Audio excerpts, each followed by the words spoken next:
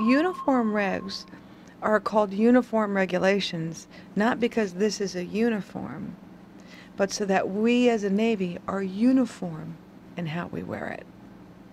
We are uniform in how we wear our hair and our medals and our socks, to be a uniform service, uniform in how we carry ourselves. We as sailors are responsible to uphold and follow what's in that regulation. When a conversation starts about uniforms, often, sailors will say, I was told I could keep my hands in my pockets as long as I was standing still and not walking. And they're relying on non-factual dialogue. They're relying on hearsay or presumption, versus a sailor saying, my chief or my LPO set me down and showed me the regulations.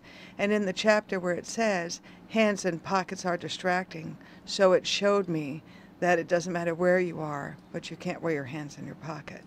And so when you go into Chapter 1 of the Uniform Regulations, you'll see where it talks about prescribing authority and basic standards and general information. In fact, that's where it specifically talks about hands in pockets. And it's under the header paragraph of enforcement.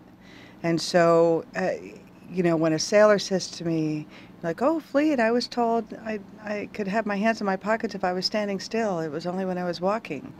Well, I'm telling you that the uniform regulations is telling us, no.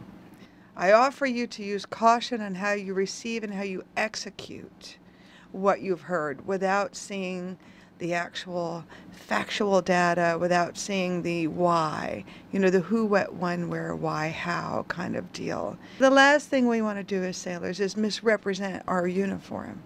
Don't wait for things to happen to you. Make them happen for you.